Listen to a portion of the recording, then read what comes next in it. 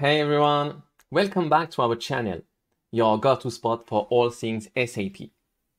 If you are new here, hit that subscribe button so you won't miss a bit. Today, we've got something really special lined up in our ABAP series. Want to get loud down on parameters in ABAP? You've come to the right place. Embrace yourselves because we've got an incredible guest for our upcoming videos. Meet Ladislav, a senior ABAP developer. He will be taking the reins to guide you through the intricacies of parameters. So don't forget to subscribe and turn on those notifications so you won't miss out. More info on Ladislav in the description below. See you soon. How to create a parameter inside of ABAP program. Let's take a look at that. In this session, we will create a parameter called p_tab_ns. P underscore is a naming convention for creation of parameters. Tab underscore tells us that we want to create a parameter that is going to have a type of database table in SAP.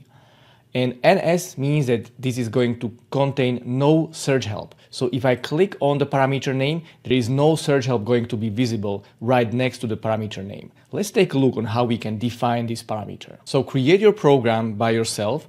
I go directly to the change mode, and if you want, you can download the source code template down below this video. In order to create and declare a parameter on a selection screen, we will use a keyword or statement called parameters.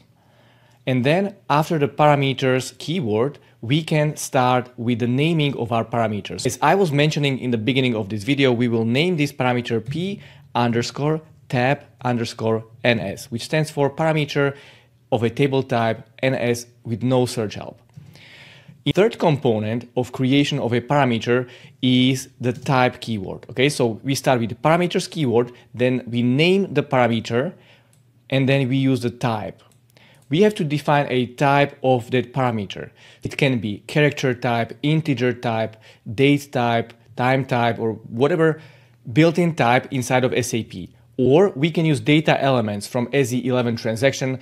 Since our goal is to create a parameter that is going to hold database table name inside of this parameter, we will use data element. Here is the SE11 transaction.